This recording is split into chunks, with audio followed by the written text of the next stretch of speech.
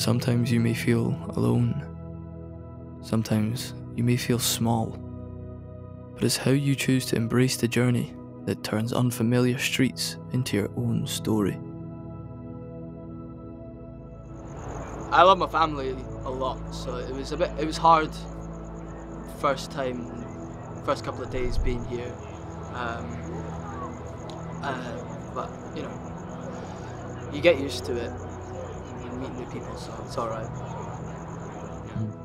Beth from England. I feel like just throwing yourself into all of the opportunities, meeting as many people as you can, keeping yourself as busy as you can, see it like as an opportunity for fun rather than to like be homesick. My name's Ben and I'm from Costa Rica. When I first arrived, I felt quite lonely, quite scared.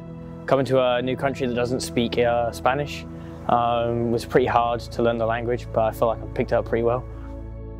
My name is Olli and I'm from Finland. It felt a bit lonely and far away at first, but when the first couple of days passed, it felt more and more like home.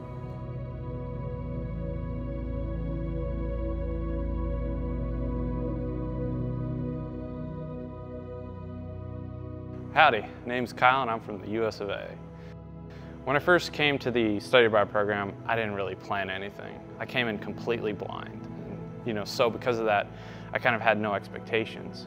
And because of that, I didn't know what to think when I came here. With that being said, as a study abroad exchange student, you're meeting people from all over the world. I think we kind of all share that experience, that feeling of this is new for us. Because I've got basically a new family here, it makes it easier to actually live, I guess, and experience life adjusting to what is over here. I mean, this is only the start. Being able to meet new people here that are also on their exchange has opened up a new world of possibilities. So I'm hoping that once my time here is done, then I'll be going a lot more places.